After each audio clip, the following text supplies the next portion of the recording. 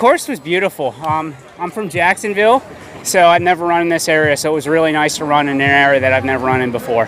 All right, were you using this race as a qualifier?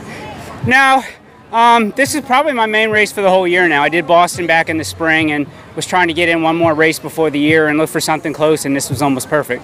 That's something special. It's actually something, you know, when I felt pretty safe out there on the course that I was going to win. It's something that I kind of did take in a little bit. I'll probably be back next year. Yeah, I'll probably be back. It's nice and convenient, so I'll be back. It was great. You know, I had seen this was the inaugural race, and you never know what to expect with something like that. But honestly, I was blown away by the support with the volunteers. I mean, the running community here is clearly very vibrant. So I was very impressed with the organization and just the run community in general. You know, I will have the course record for a year.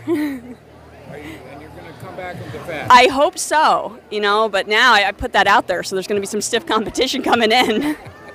Our final total of registered runners was 941, so I had a nice crowd turnout today. We had, I think, around 850 actually showed up to run, so a nice, good turnout. We were hoping to hit 1,000, and we got pretty darn close to that, so we're excited.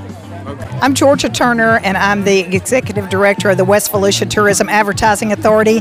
Just want to say thank you to everyone that made this possible, from Volusia County to West Volusia Tourism Advertising Authority, to all the cities that were involved, especially Runners High and the West Volusia Runners Club. This is an amazing event.